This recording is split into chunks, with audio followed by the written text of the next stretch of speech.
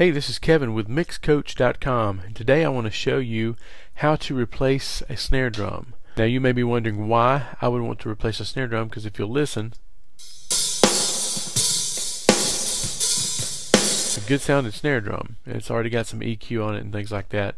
I'll show you how I did that stuff in a later video, but what I want to point out to you is all the hi-hat in the snare drum. Listen.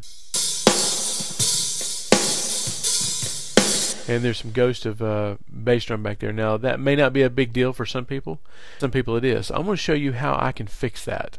I want to separate these snare hits from the in-between, which will have the hi-hats and the kick in it.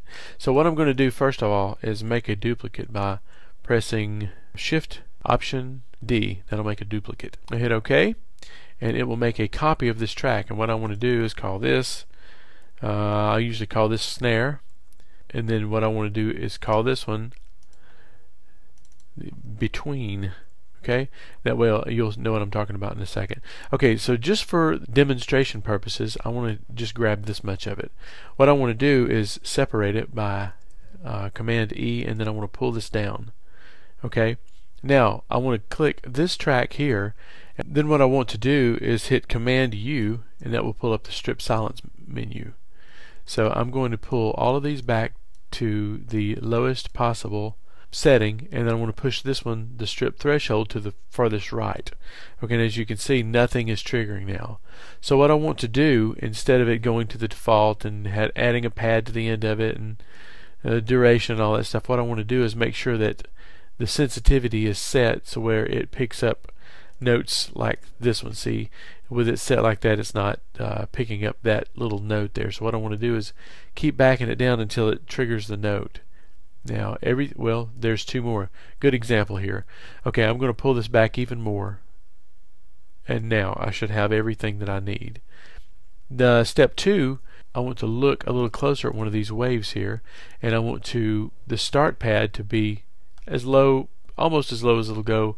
It goes from 0 to 19 seconds here, or 19 milliseconds.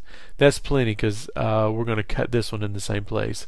Now the region end pad, I'm going to zoom in on this waveform. Probably not the best example to look at. Let's look at this one right here. We want it to cut off before this hi-hat hits here. Okay, so now let's go and take a look at it. Okay, so we got it selected. There's the region start pad. Now I want to set the end pad to end right there, or as close as I can. That looks good there. Now what I want to do is extract it.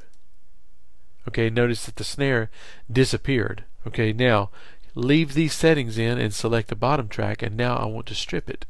Now what we've effectively done is separated this noise from the snare track. I want you to hear just the snare track. Listen.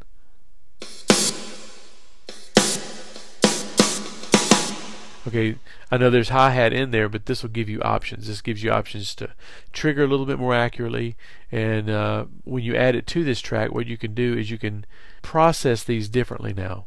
You can process this maybe with just a little less highs on it.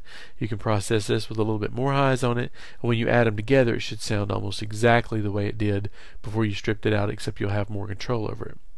I'll show you what I'm talking about.